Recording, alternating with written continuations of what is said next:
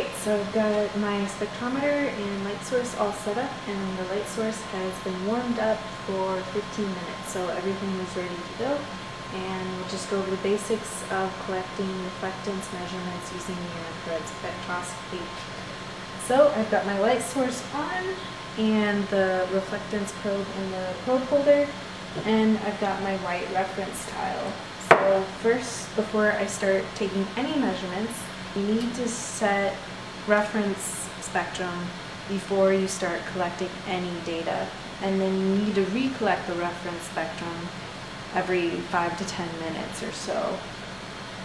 So I've got my reference tile, so I put the probe over the tile, and in the AvaSoft I've got the mode in scope, so I just hit start and it will start collecting the spectrum for me. See, that was in single measurement mode, and now I can switch it to continuous, and it'll just continuously be collecting measurements. So I hit start again, and now it's taking more measurements. So I can adjust the light source until I get the peak of the spectrum where I want it. So about 50,000 is pretty good. Anything more, and you risk having it saturated. But this is just one way to adjust this. You can also adjust using integration time on the computer, but I like to just keep my integration time consistent and then just physically adjust the light source. So I got that where I want it, and now I can start saving my reference spectrum. So I turn the light source off, and now you can see that the measurements has gone down to 0. So I hit save dark spectrum, and the dark spectrum is saved. Turn the light source back on and hit save reference spectrum. So now your dark and light references have been saved. So you can see when you switch to the reflectance mode, it's at 100% for most of the wavelength range. But you notice at the end it's all over the place. That's just because of the light source. It doesn't have enough output at that wavelength range.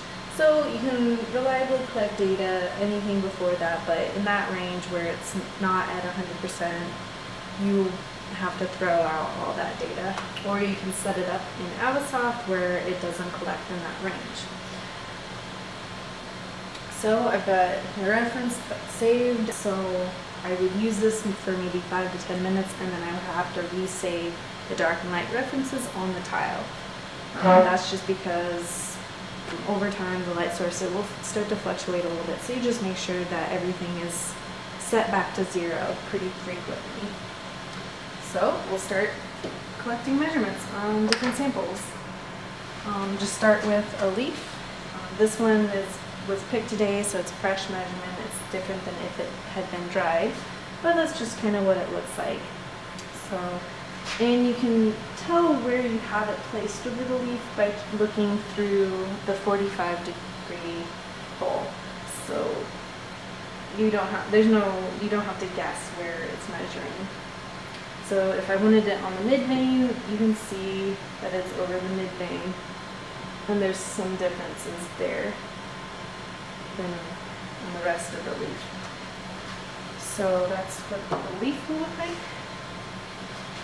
And then here you can tell that the leaves that have dried curled, and I measured those. It's not as consistent as when I was on the flat leaf. So I really recommend having samples as flat as possible when collecting measurements. For the soils, I've got it in the petri dish, and it's filled up to the proper height. So I can just collect my soils, and that's what soils look like generally. But when you can see that if it isn't filled up all the way, it really doesn't take any measurements at all. It has to be close to the probe. And the ground up leaves that have been dried in the petri dish. And those are what they look like. So pretty consistent. You move it around, collect different measurements. And the final sample type that I use is xylem increment. So it's in the grooved wooden board that has been sanded down to a proper height, and I've got it so that the radial surface is facing up. So I look at the end and the fibers are horizontal, so that's the way I want it. And I just place the probe over the sample and I can check where it is, and now it's over the sample. So that's what the xylem will look like.